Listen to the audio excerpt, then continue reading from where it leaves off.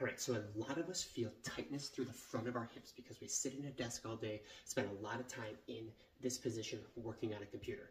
So when we go for our run later in the day, we're feeling tight, we're feeling limited here, the range of motion's limited, we feel a little clunky. So today we're gonna focus through the front of the hip, through the groin to try to open that mobility up. So the first thing I wanna do is we're gonna get into this split squat stance. Whatever leg is forward, that arm is gonna reach down to that ankle and you're gonna lunge forward and open up. We're just gonna go back, lunge forward, open up. We're gonna do 10 passes here. You should feel that stretch through the inside of the groin, and it's just slow and controlled. It's not like we have to have a big hold at the bottom, just slow and controlled, okay? And then we'll switch, we'll do the same thing the other side. So hand goes down, other hand is going to reach back up. So as you go down, reach crossed and back up. Crossed and back up, okay? It's gonna be the first mobility exercise we're gonna do. The second one is going to be in this lunge position. We are going to try to drive ourselves forward. We're gonna try to get that knee over our ankle, lunging forward, and keep that back knee off the ground. Spend some time here, and then you can push back up. Spend some time here, push back up.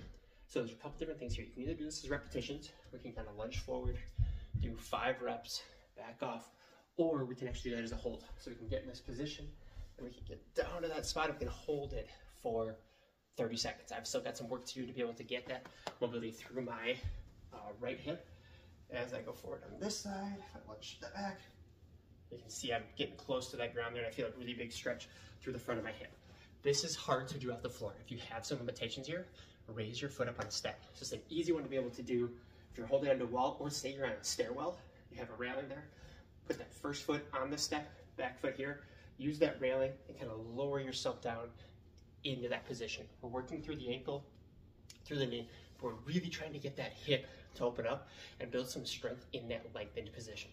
Spending a lot of time in this position all day long, let's open that spot up. So as we go through this routine, let's kind of alternate back and forth. We're gonna start here, we'll do this rotation, up and down, let's do 10 passes, other side, 10 passes, then either go to the floor or go to your staircase.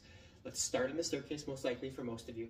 Hold onto the railing, first foot on top of the step, and then you can lunge forward, push yourself back up, lunge forward, and let's start by just doing 2 sets of 5 repetitions on each side, and then we go back and we'll finish out with 10 more here. So we're doing a set of 10 rotations each side, a set of 5, a set of 5, and then a set of 10.